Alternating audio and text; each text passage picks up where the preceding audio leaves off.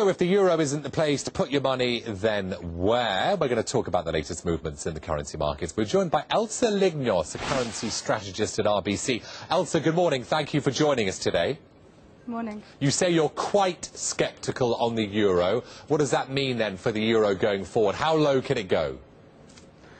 Well, it depends how bad we're talking about the worst case scenario, and clearly there are some scenarios where Germany, for example, leaves, or a number of core countries leave, and then the euro utterly collapses. But I've got to say it's not our base case scenario, and we're forecasting euro around the low 130s over 12 months' time. I like when you talk about sterling. You say it benefits from its own stale story, therefore it's beginning to look more attractive. Just explain the reasoning about its staleness.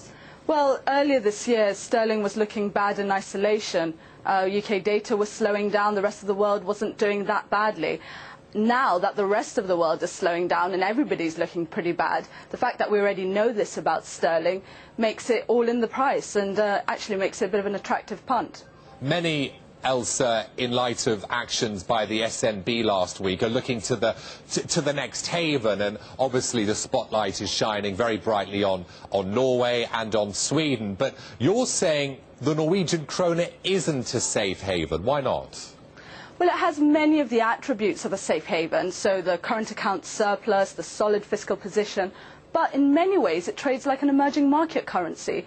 You know, outside of local hours it's hard to find the same liquidity, and you really don't have the depth of asset markets that you do anywhere else. So I find it hard to see the Norwegian krone turning around and going from trading like a risk proxy to trading like a safe haven overnight. And talking about havens, I mean, obviously the Swiss franc was a haven, maybe not so much now. The yen has been a haven as well. But you say that it's hard to find evidence the yen is far from fair value. So you think right now it's fairly priced?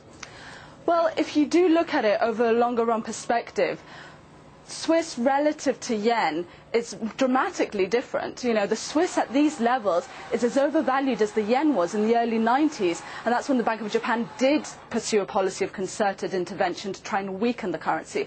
Whereas I think their intervention aims are far more limited at the moment. You know, they will try and manage the pace of appreciation, but I don't think they'll try and reverse it in quite the same way as the SNB. So what's the strategy with regards to dollar yen? What, sell rallies in the dollar against the yen?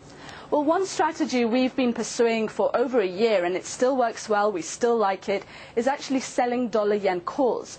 The reason is there's a large body of investors who are convinced that dollar-yen is going higher, and that it's going higher right away. Now, we agree with them over the longer term, dollar-yen will go up eventually, but for that to happen, the Fed has to raise rates. So unless you think the Fed is going to raise rates anytime soon, writing dollar-yen calls is still a good option. Elsa, thanks a lot. Elsa Lignos there, Senior Currency Strategist at RBC Europe in London.